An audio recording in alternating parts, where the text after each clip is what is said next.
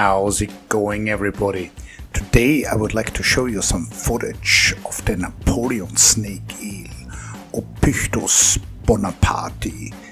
And the fish is actually not named after the former French emperor, Napoleon Bonaparte, but after his nephew, who was a biologist. Now, I have a lot of footage of these fish already, but it's very hard to resist the temptation to film them again when I encounter them.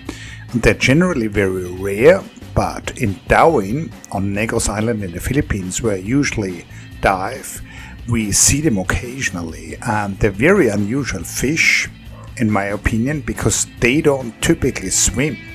But most of their body is buried in the sand, and just the head is sticking out, so they are lined with predators, hoping that a smaller fish would come by, which they would then grab.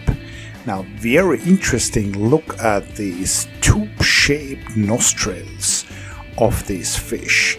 So they add additional spacing between the left and the right nostril. I wonder, and again I'm speculating here, but I wonder if this can give them the ability for directional olfaction, so that they are better at being able to tell whether a certain odor is coming from the left or the right, or from behind them or in front of them.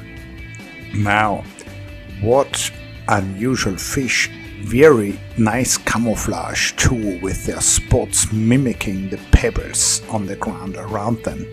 I hope you enjoyed this, and see you soon.